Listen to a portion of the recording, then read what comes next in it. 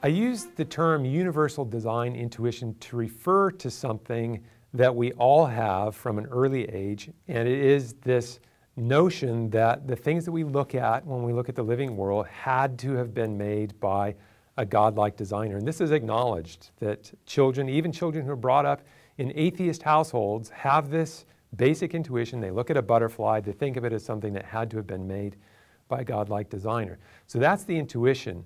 In the book, I try to unpack the intuition and put words to it, and then decide whether the words are actually correct, whether the basic idea behind the intuition is correct.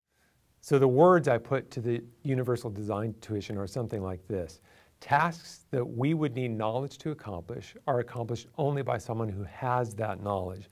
In other words, if we would need to learn how to do something, it's not going to happen by accident. That's the basic intuition. It turns out to be true, and scientifically true.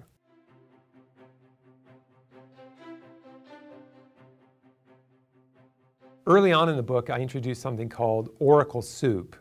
And I introduce it as though it's a serious thing that was found by culinary scientists. They have something that looks very much like alphabet soup. It has little pasta letters and numbers that swirl around.